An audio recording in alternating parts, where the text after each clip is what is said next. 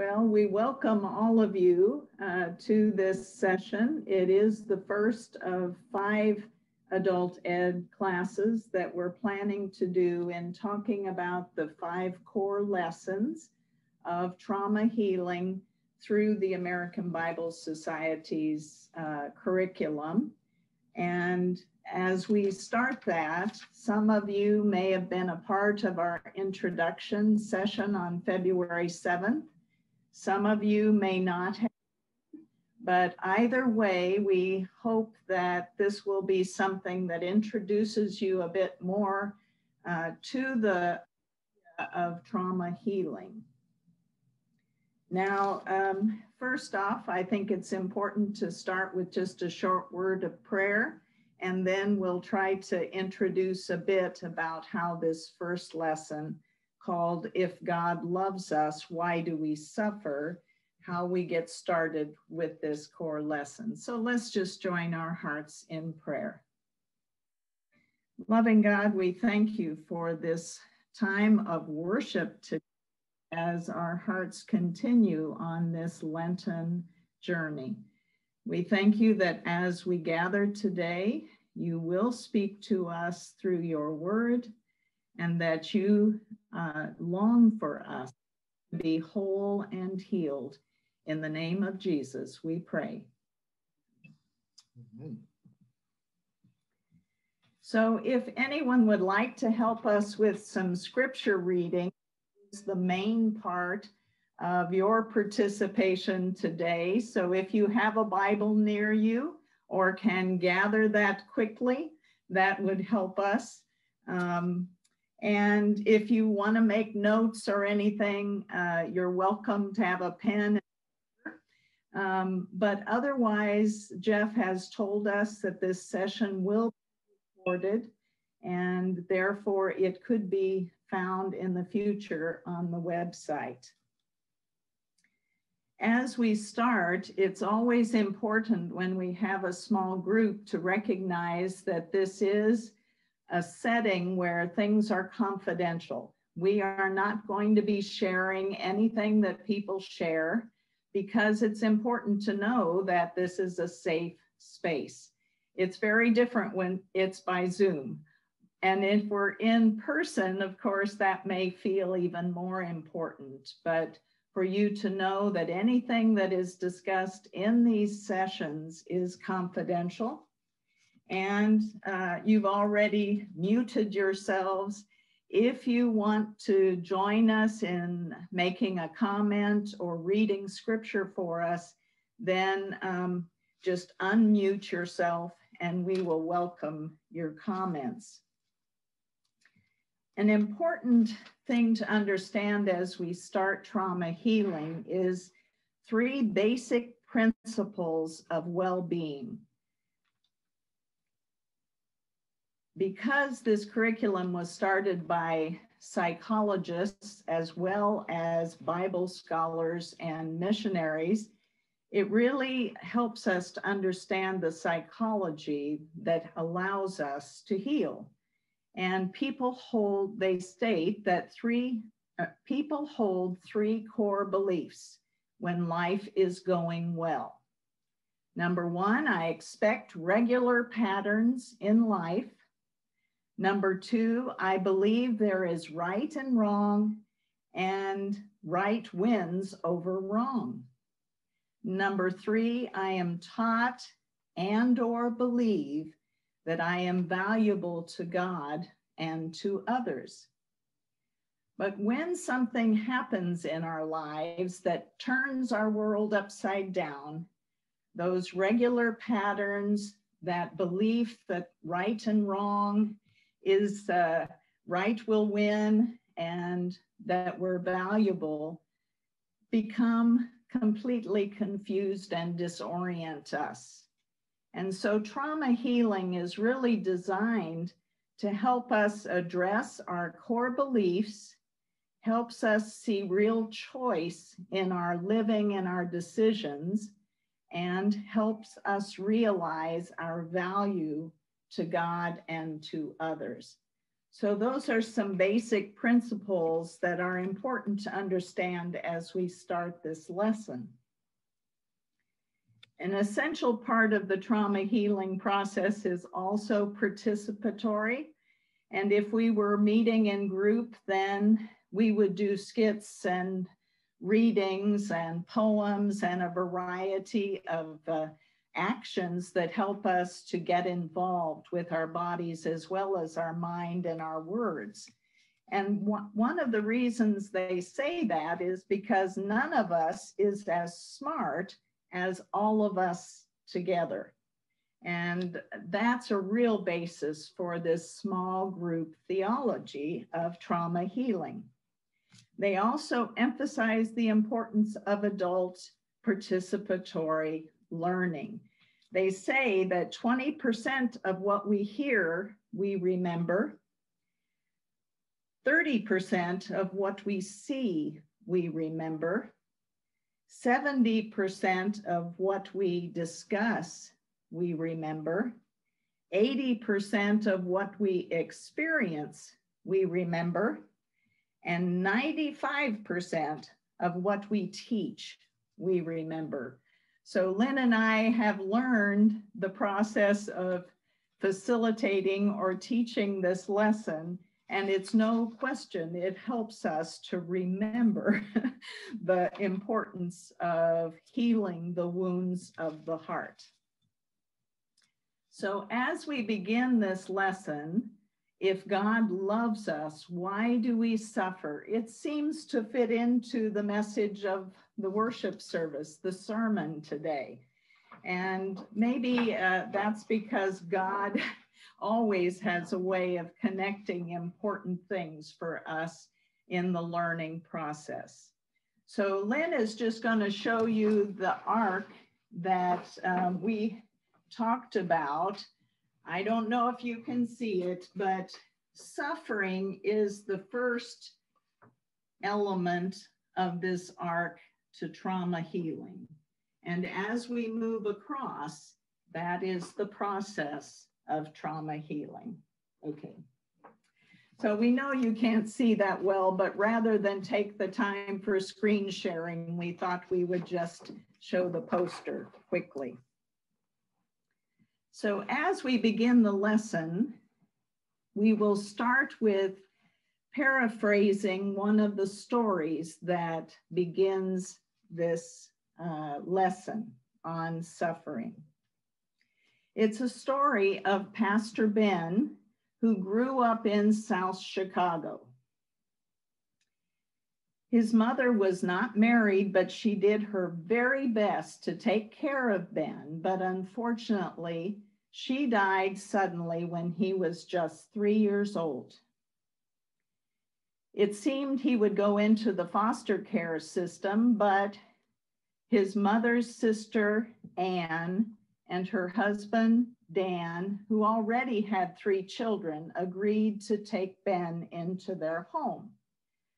Now, of course, Ben was frightened and upset when he was taken into Anne and Dan's house, and he showed these feelings by behaving very badly. Dan decided that he needed discipline and often would hit, and that just made his behavior even worse.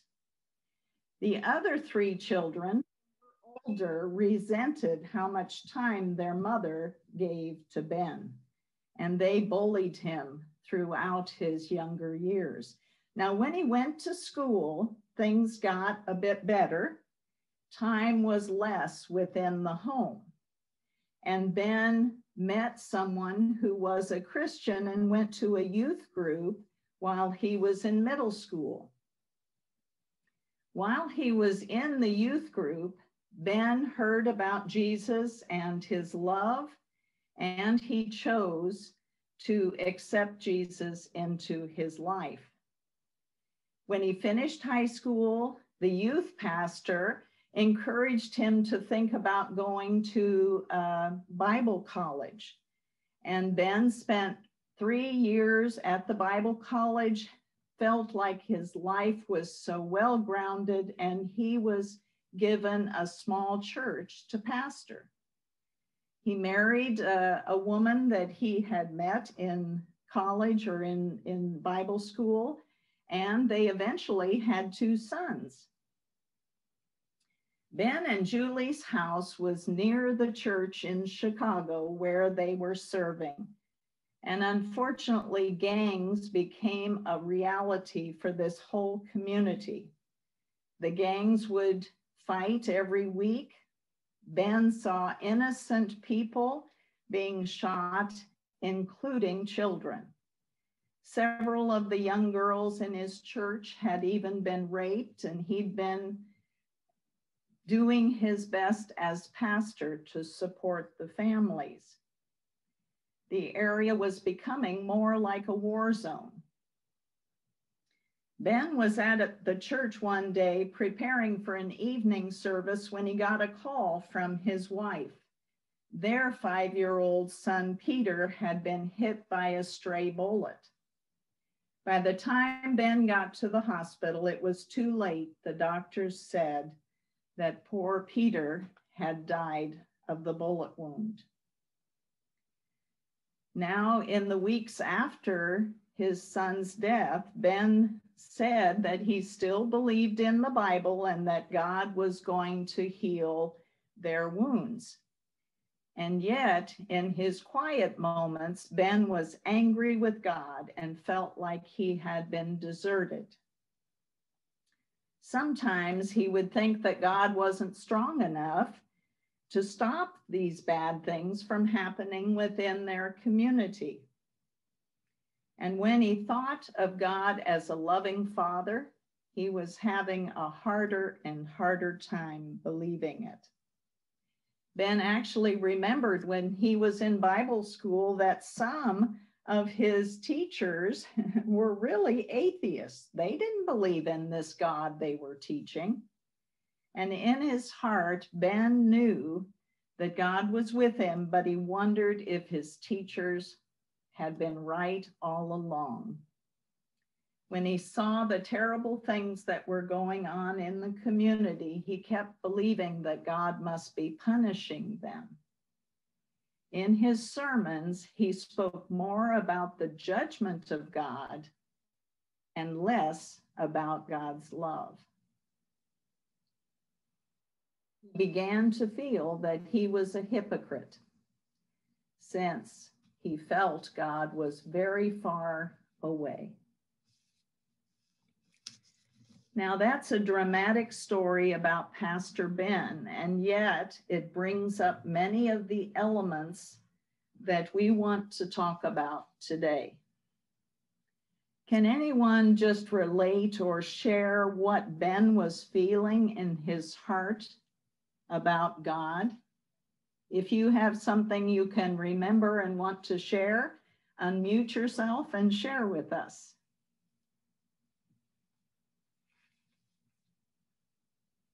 What was Ben feeling about God? Sounds like he was feeling that God was punishing or judgmental. And that's why the bad things were happening in his life. Thank you, Becky. Yes, God was punishing them as a community, as a family. Anything else?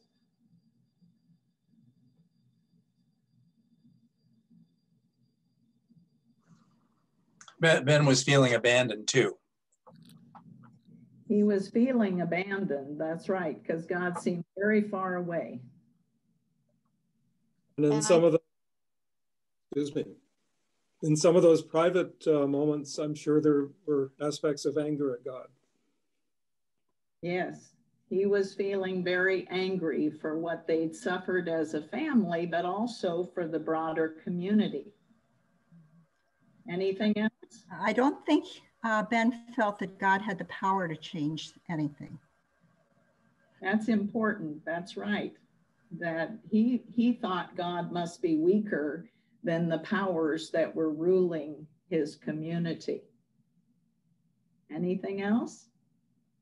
In other words, where was God? Very good, Myrna. Where was God in the midst of all of this suffering? And I think that we have sort of a preconceived idea of what our life is going to be or what the next few years are. And so he had finally found the love of his life, had children, you expect to see them grow up. And when that's disrupted, it's very disorienting. Mm-hmm. That's very good, Jan. Why do you think that, well, that answers the second question. Why do you think Ben feels this way? Because his expectations were different. That's what Jan is telling us. And I think so often that's what throws us into confusion. Just like the first principles, if it's not right over wrong, then what do we do with that information? And I think also if we have been living a right life, if we do follow the commandments, then why, God? Why does this befall me? Mm-hmm. Did he question the existence of God? I think in the story it doesn't say that he did, but he had some teachers who influenced him who said they were atheists. So if we're thinking about the elements that actually spoke into Ben's existence, atheism was part of that. Mm-hmm. Thank you, Margaret. Anyone else? Sharon, I don't know if you read the chat. Kathy Anderson put this comment in, very faith crushing when feeling abandoned or misled by mentors, which ties in with what you just said. Thank you. That helps me a lot. If someone sees something in the chat, it would be helpful if you share it, because it's hard for me to look at notes and also look at the chat well. But all of these are important comments about the experience that Pastor Ben is feeling right now. And the question might be, have we ever felt like Pastor Ben? And if we were in the small groups, we would offer an opportunity for you to share with a smaller group. And that's harder to do. This lesson is normally an hour and a half. And so for us to try to do the lesson in a short time and break out into breakout sessions, it is a bit difficult. But that is something for you to reflect on. How does Pastor Ben's experience ring or resonate with you as a person who has suffering at different times in our lives? Sharon, I was going to mention, took me a while to get me unmuted, but I think maybe you would feel some guilt also. Why is my, why couldn't I protect my family from, all that's going around in this neighborhood? Also, why is it happening? We always hear that. Why does it happen to good people? Especially in this situation where there's so many people in that neighborhood where you said it was like a war zone on drugs, I'm sure, gang fighting, everything. Why my son? Why not somebody else that isn't, following, like Jan said, the commandments and stuff, a righteous life. So, but I think a lot times it's guilt too, especially for parents that lose a child. So. That's excellent, Ruth. It's true that so many different emotions, different experiences lead us then into trying to understand if God loves us. And as Christians, we might say that God loves us. Why do we suffer? And will move us on to the next session of the lesson. I noticed that some of you did when Sharon asked about getting a Bible close to you, so I'm assuming that some of you have. I'm going to actually ask for some of you to look up verses to be able to read to us, the short verses. Jan, did you get a Bible? Can I give you Genesis 3, 6-7 to look up? And Patricia, did I see you getting one? Could I give you Romans 5:12? And who else has a Bible close at hand that would be willing to read? Myrna? Myrna, can I give you 1 Peter 5, 8, and 9? And I think Ruth, you raised your hand, Romans 8, 19-22. So you can go ahead and be looking those up. But as we would hear a story like the one about Pastor Ben, and as we would enter a training on this type, like on the topic of suffering, we would be grappling with age-old human questions. And our object in this section of the training would be to explain how evil and suffering came into the world according to the Bible. Since the Genesis chapter 1 creation account discusses not only God's work of creation, but also just how really good it all was, we would want to try to understand from the biblical perspective what changed all that goodness. So for some of our large group participation, we would typically ask the group, why is there evil and suffering in the world according to the Bible? And so let me put that question to you as the group. I'd like for you, if you have a reply to that question, I'd like you to unmute and say, give some explanation, according to the Bible, why is there evil and suffering in the world?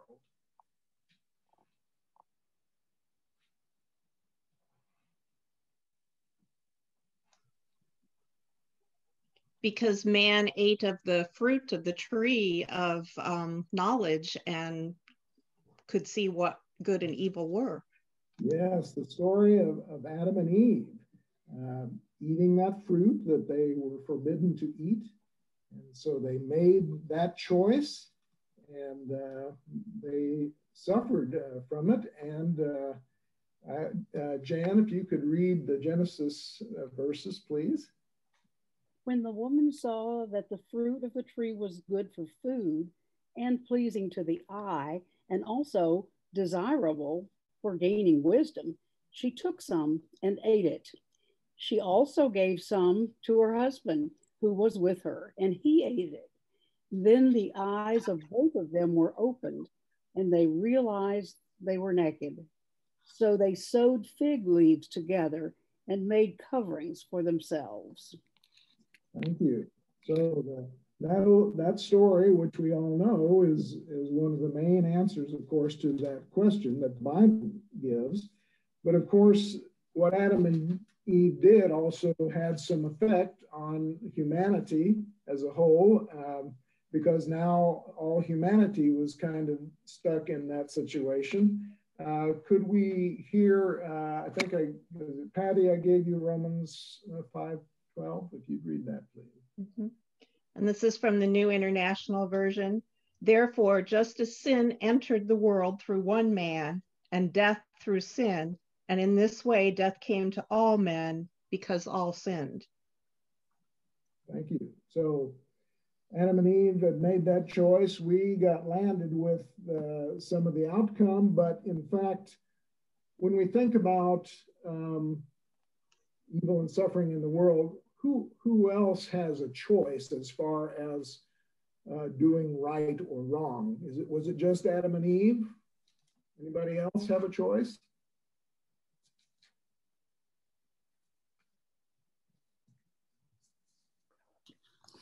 I think we have that same choice every day. That's exactly right. It benefits me, like knowledge of everything or something good to eat, and how much am I willing to give up of what I believe to get that? It is our choice as well. We have to make. And so choice is one of the main answers from the Bible. What other, can you name another reason that the Bible says there's evil and suffering in the world?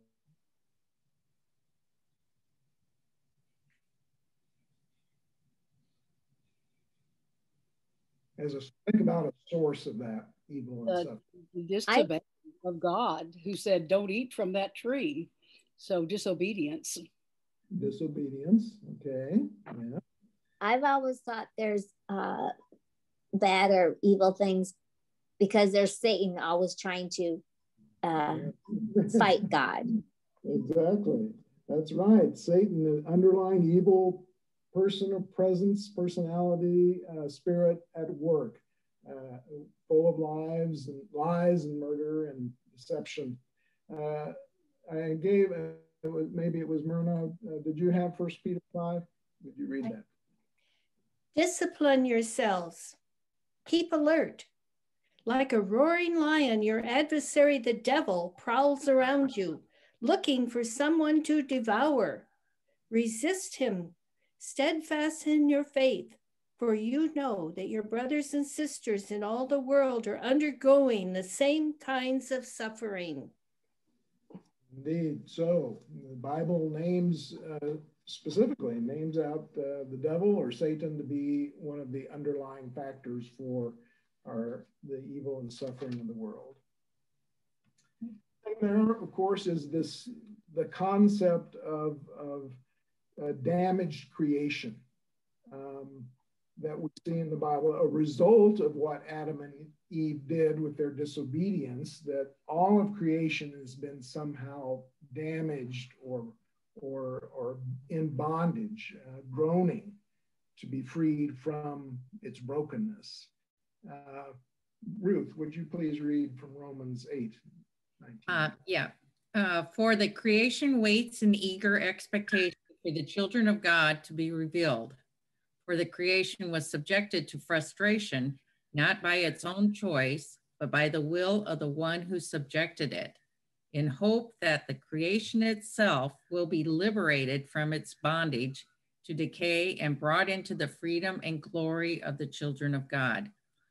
We know that the whole creation has been groaning as in the pains of childbirth right up to the present time. Thank you. So the Bible would seem to indicate that it's really not, God is not the cause of the suffering in the world, but that these are the results of Satan or choice or the creation being damaged. And so in finishing up this section of the lesson, we would also ask, if there was a risk that evil might enter the world, why did God still give us a choice? Anybody have a thought on that?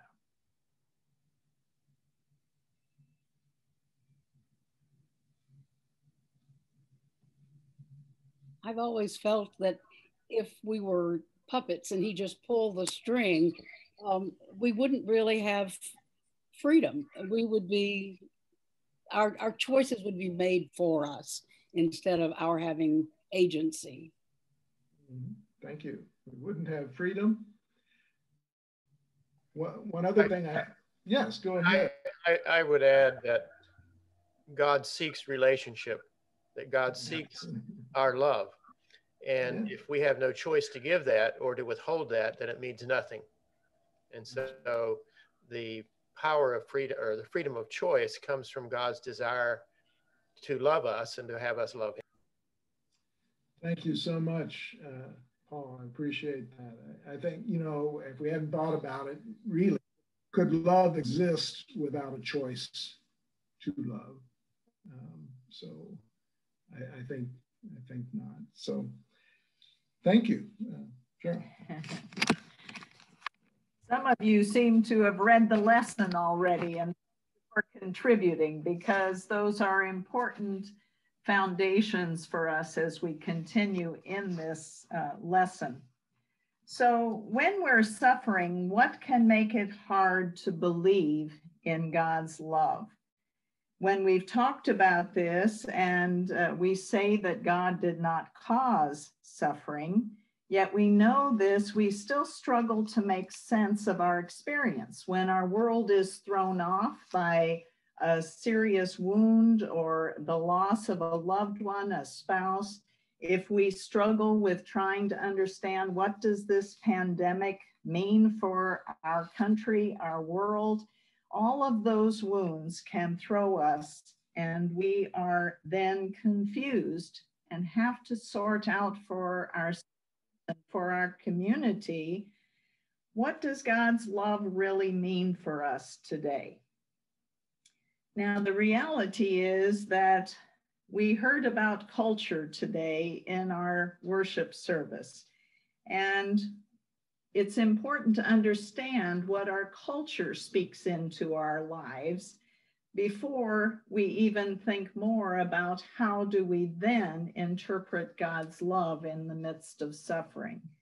So the question that we want you to offer some input: what does our culture tell us about God? What does it tell us God is like when we are suffering?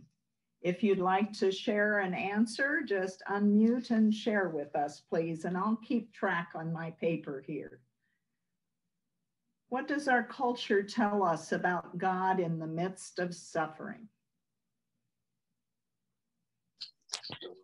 So I'm going to jump in here real quick. That's okay, because Mike's trying to answer too, so maybe both of us will answer. But I think our American culture, who's all about immediate responses to things, is a huge detriment for this. And patience, you know, the fruits of the Spirit include patience. And we are not a patient culture in the slightest. We want answers now. That idea of God's not driving the car, we're driving the car. God didn't cause that accident or for that life to be taken.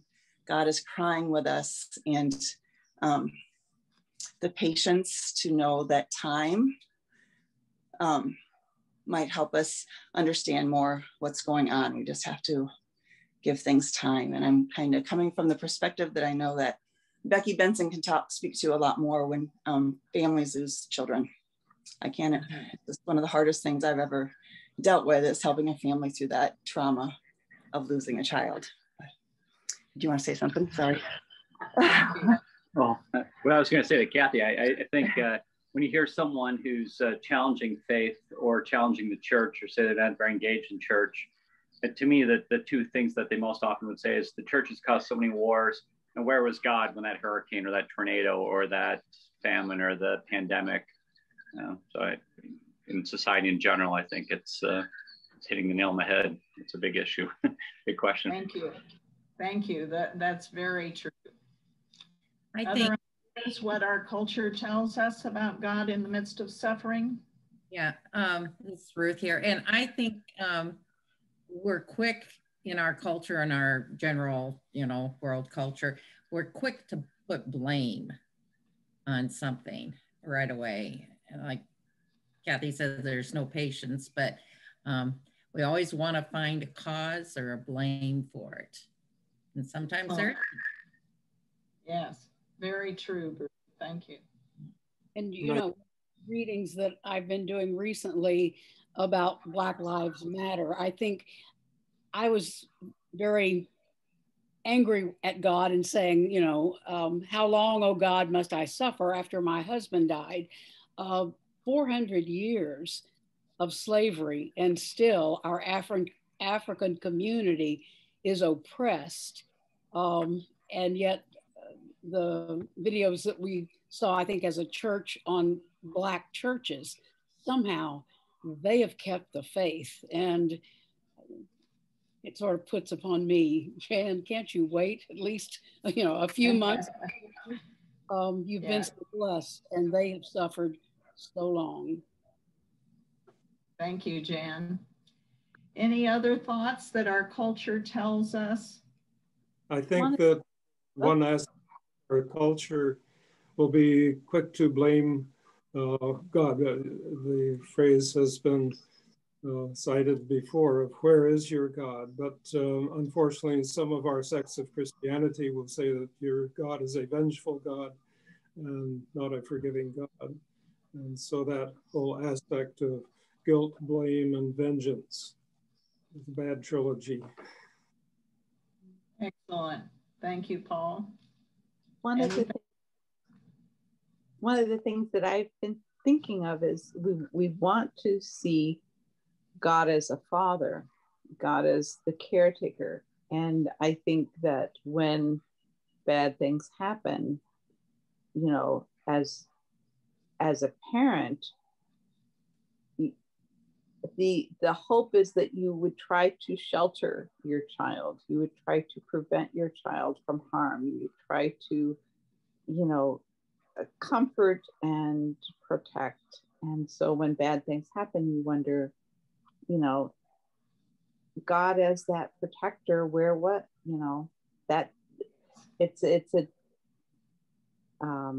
attention. And right along with what Becca's saying, we think of him as all powerful. You know, if he wanted to, he could do something about this, is sort of the human way of reacting. Mm-hmm. Yes. And I think in relation to our culture, I think we have had a me generation for many generations, and there isn't a drive to look at the larger perspective. It's not the first question as to, and this goes back to the immediacy. We want an answer right away. Mm-hmm. Mm-hmm. Thank you, Mary Beth. That's true. Other thoughts?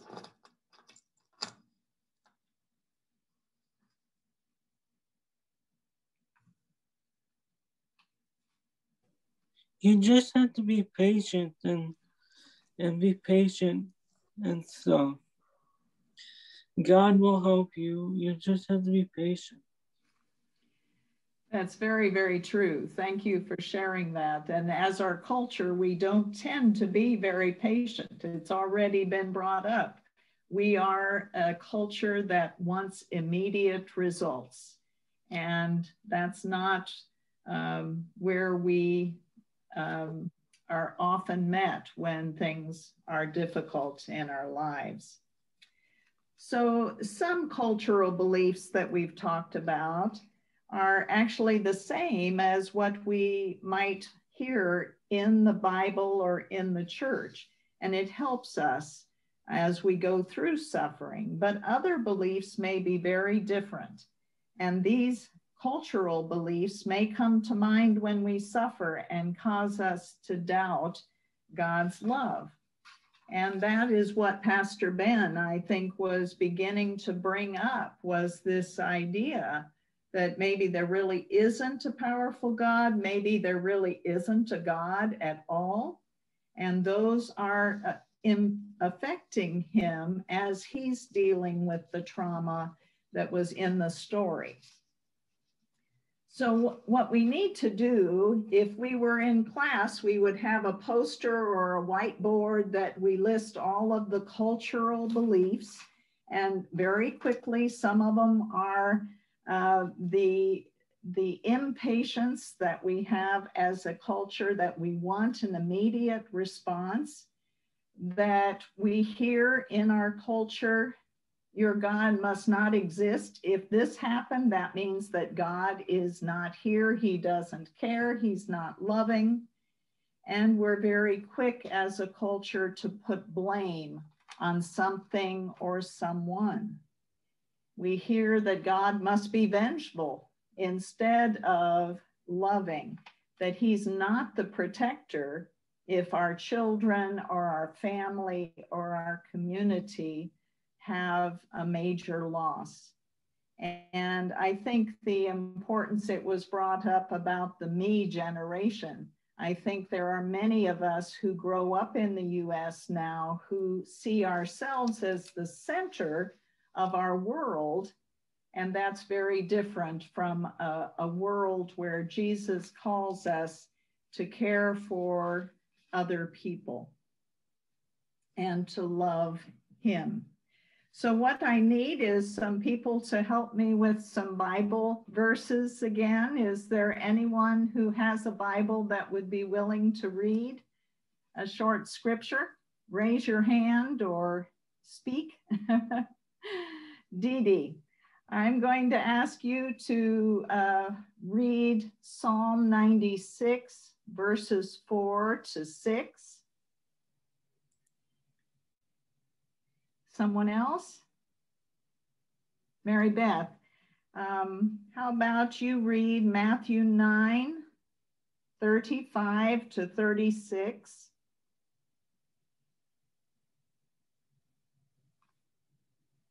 Nicole, would you read Psalm 34, verse 18?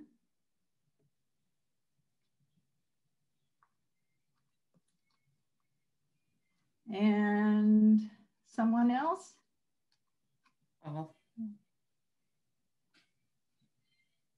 Paul. I can't always see the movements here, but Paul, if you would read Romans 8, 31 to 39.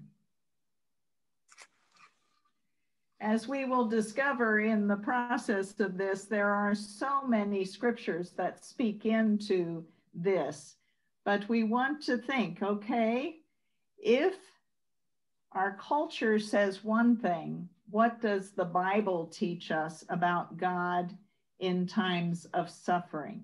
And rather than asking people to share your own comments to cut down on time, I'm going to suggest that we listen to these scriptures. So Psalm 96, verse 4 to 6. Dee Dee, I think that was you. Yes, it is. Starting at verse 4, for great is the Lord and most worthy of praise. He is to be feared above all gods. For all the gods of the nations are idols, but the Lord made the heavens. Splendor and majesty are before him. Strength and glory are in his sanctuary. Thank you. So that speaks very clearly about our powerful God who created all things. Matthew. Yes, Matthew 9. 35 through 36. Mm-hmm. I'm just double checking I got the right chapter. I'm sorry. That's okay. Matthew 9, verses 35 and 36. Okay. Jesus went through all the towns and villages, teaching in their synagogues, proclaiming the good news of the kingdom and healing every disease and sickness. When he saw the crowds, he had compassion on them because they were harassed and helpless, like sheep without a shepherd. Thank you. So that is one of many verses that speaks about how God looks through Jesus at suffering and the compassion that Jesus shared with the people that he was with. I think it was Nicole, you had Psalm 34, 18. Can everybody hear me? Mm-hmm. The Lord is near to the to those who have a broken heart and saves such as have a contrite spirit. Thank you. In our brokenness, God is near. And that is what the Bible says over and over as we read his word. And Paul, Romans 8, 31 to 39. Right, and this is in a section of the New International Version that's titled More Than Conquerors. And the section you requested follows this passage, which I think links very much into it. And we know that in all things God works for the good of all who love him, who have been called according to his purpose. And then with 31, what then shall we say in response to this? If God is for us, who can be against us? He who did not spare his own son, but gave him up for us all, how will he not also, along with him, graciously give us all things? Those whom God has chosen, is it God who justifies? Who is he that condemns? Christ Jesus, who died, more than that, who was raised to life, is at the right hand of God and is also interceding for us. Who shall separate us from the love of Christ? Shall trouble or hardship or persecution or famine or nakedness or danger or sword? As it is written, for your sake we face death all day long. We are considered as sheep to be slaughtered. No, in all these things we are more than conquerors through him who loved us. For I am convinced that neither death nor life, neither angels nor demons, neither the present nor the future, nor any powers, neither height nor depth, nor anything else in all creation will be able to separate us from the love of God that is in Christ Jesus our Lord. Thank you, Paul. We heard part of that scripture in the service today as well. And it really reminds us that God's love is greater than anything we can imagine or anything our world might tell us. And that scripture is one that I know many of us cling to in the midst of very difficult times.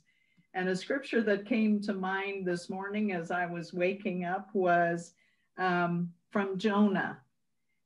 Jonah 4, verse 1 and 2 said, Jonah was greatly pleased and became angry.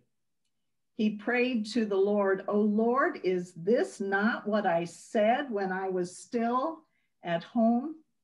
That is why I was so quick to flee to Tarshish. I knew that you are a gracious and compassionate God, slow to anger and abounding in love.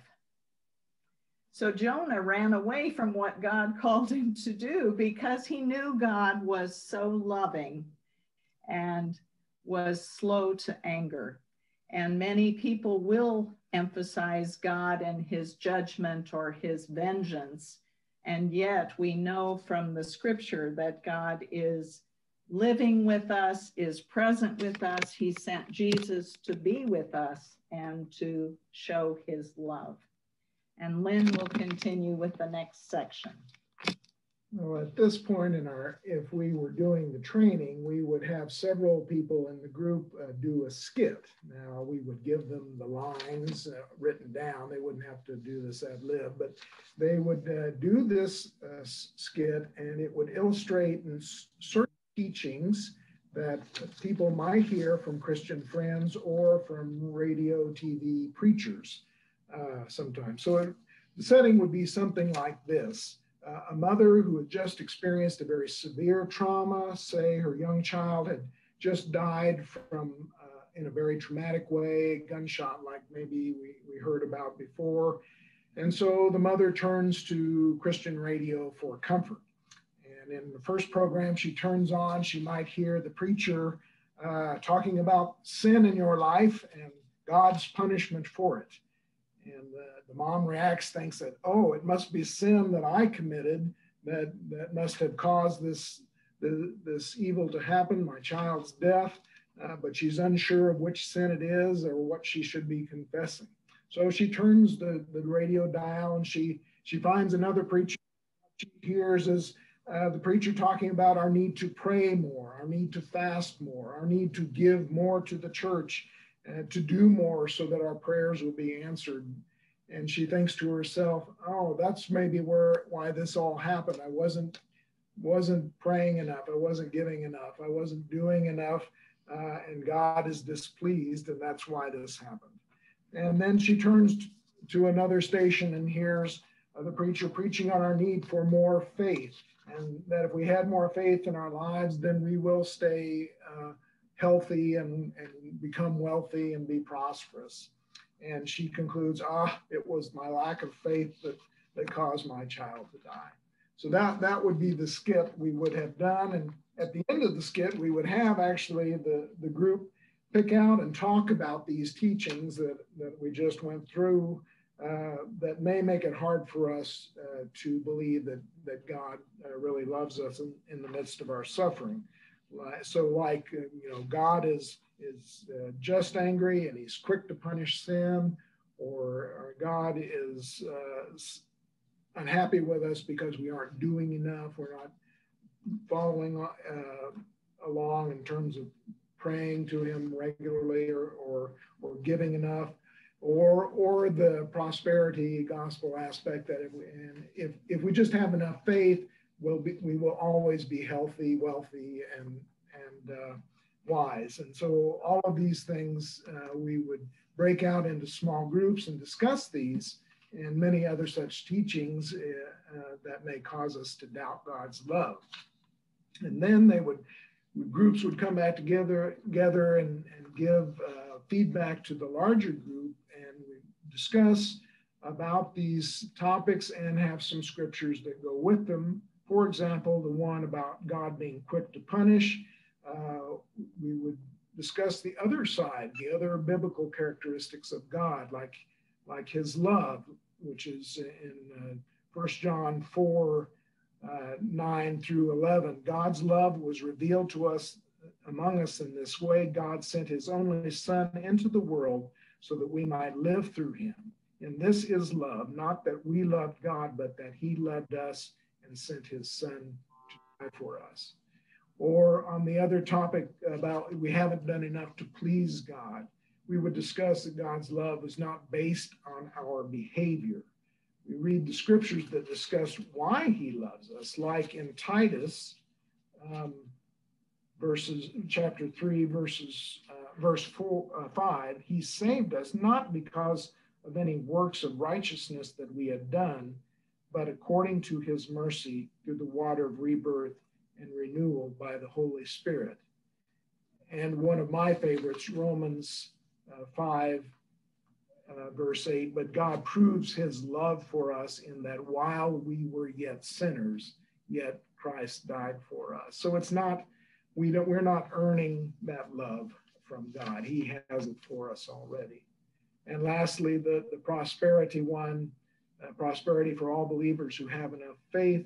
We need to make sure that we remember how much some of his most faithful servants, like Paul, suffered tremendous hardships. And so reading one of Paul's writings from Philippians chapter 1, verse 29, for he has graciously granted you the privilege not only of believing in Christ, but of suffering for him as well. Sharon?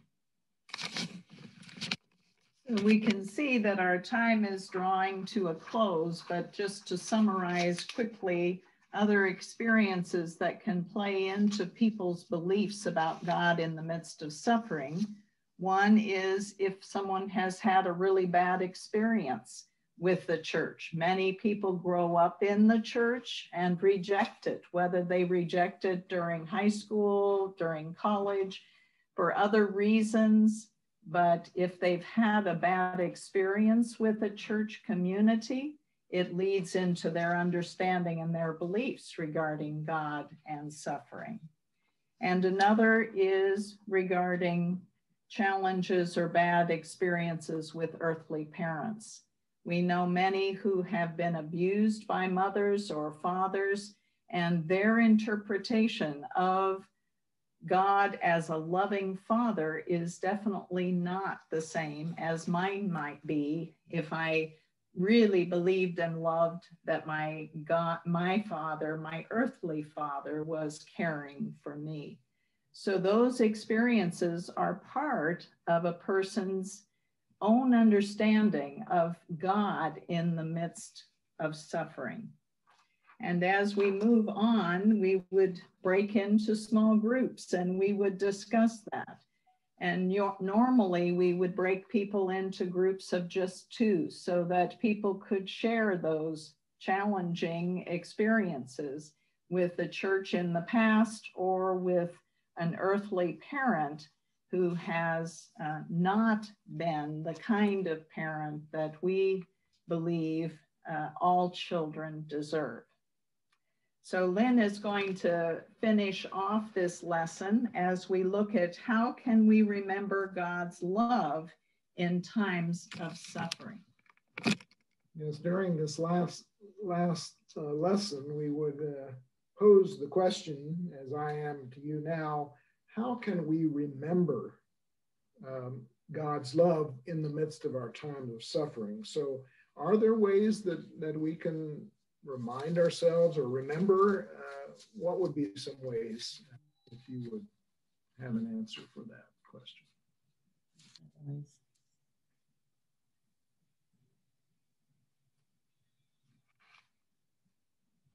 Jen? A phrase that I keep thinking of is let go and let God. Just let go and let God.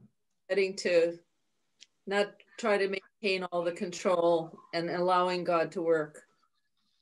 Thank you. Letting God work, yes. Not trying to control it ourselves, but letting God have control of it.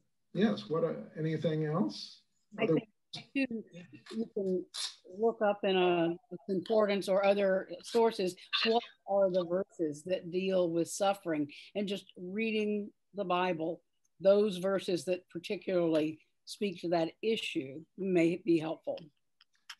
Thank you so much, Jan. Reading God's word would be one way, as we're reminded in 2 Timothy about how God's word is helpful for us. Yes, Ted. And often songs are a way to remember that. So one of the simple ones, of course, Jesus Loves Me, but there are, other songs that can come to mind that help us to remember God loves us. Thank you. Songs can do that. Yes. Anything?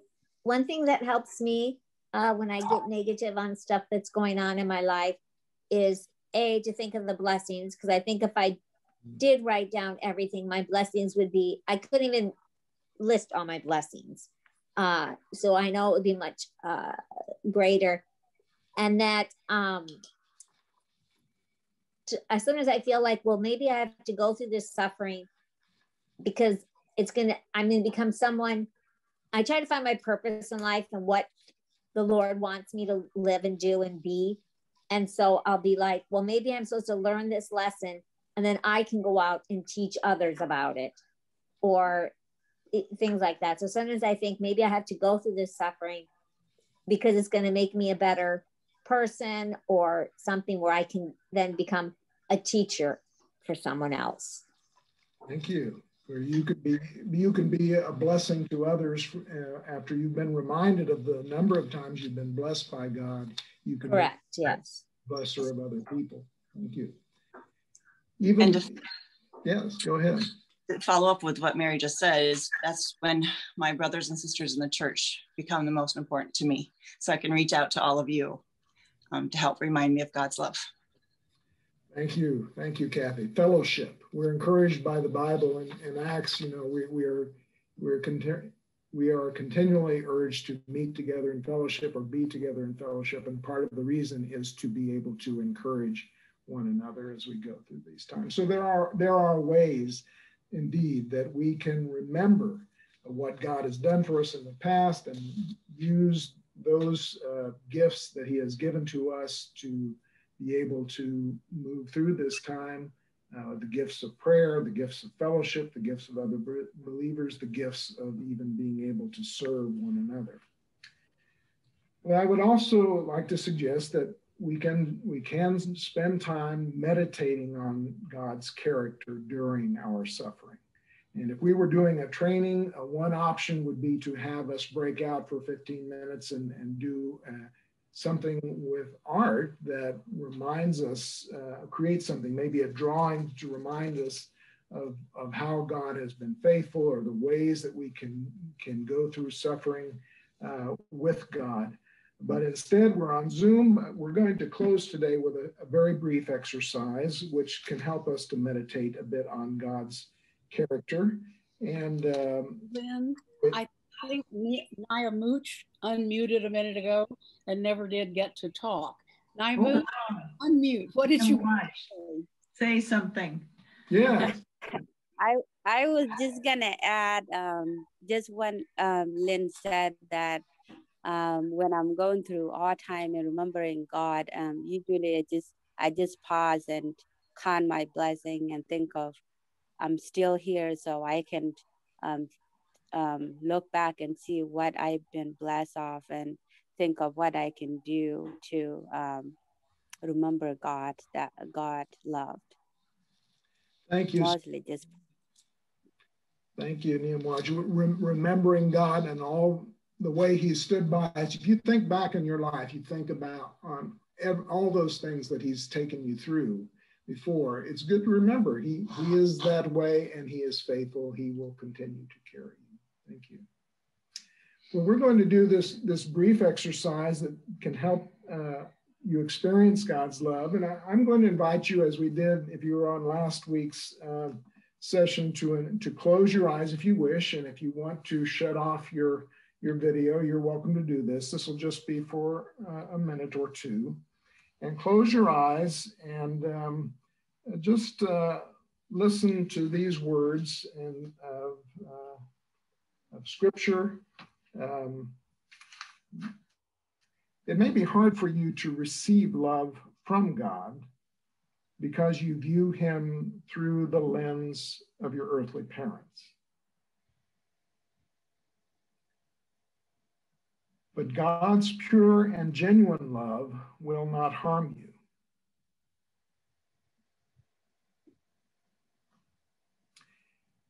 As you reflect on the following verses, they may help you to get a better sense of just how much God does love you.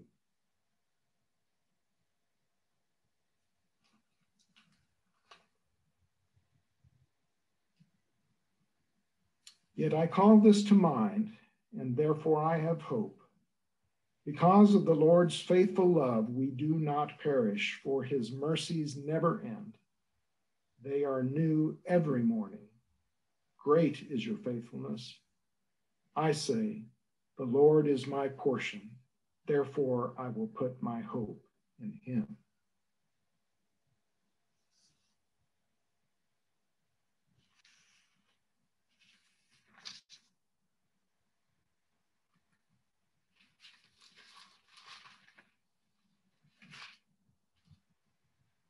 See what love the Father has given us, that we should be called children of God, and that is what we are.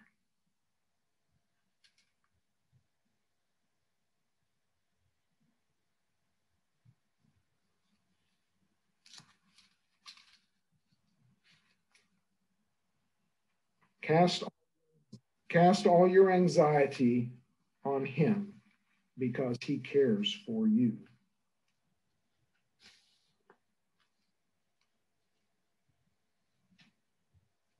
As a father is kind to his children, so the Lord is kind to those who honor him.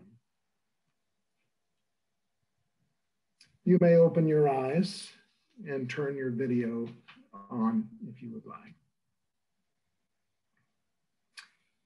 So I would ask you to think about, as we leave, you don't have to comment verbally on this now, but just as we leave the session, think about one thing that you did learn from the session and remember that. So as we finish up today, we recognize, or you can see, this lesson and all of them have so much information, especially if we were to meet in person. It would likely take 1.5 and sometimes 2 hours to go through these sessions, but it is a reminder today for us to look again at our understanding of suffering and remembering our God as we go through that suffering. And it is a basis for which the next lesson of looking at the wounds of our own hearts, it is important to have this basis of understanding as we move into the second lesson. So if we had time, we'd ask for more questions or comments. I guess I'd suggest if you have any questions, please feel free to send me an email, or Pastor Kyle or Pastor Rob, and we will be connecting between the sessions. And if there are any real concerns, then feel free. I guess I should put in my email into the chat, and also I'll put our phone numbers so that if there is any need for someone to contact us, we'd be very happy to answer your comments or questions. And then Lynn will close us in prayer. So let's pray.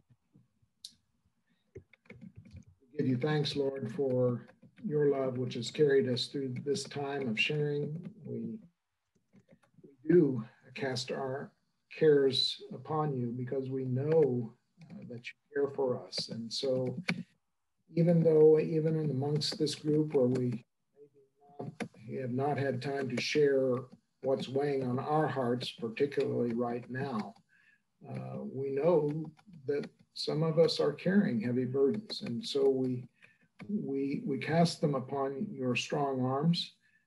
We remember how you have been faithful in the past, and we know that you will lead us forward in the future. So thank you, Lord, for your faithfulness, for being with us at all times, even through our times of suffering. For we pray all of this in the name of Jesus. Amen. Amen. And yes, we will have a PDF, a notice with some of the information or basic outline of the lesson. Each week we will do that. And so again, this is a process we're learning from, and we thank you for having the courage to join us as we continue in these lessons on trauma healing. So thanks everyone, have a great day, and we'll hope Thank you. Against Ohio State today. Exactly. Thank you. Okay, bye.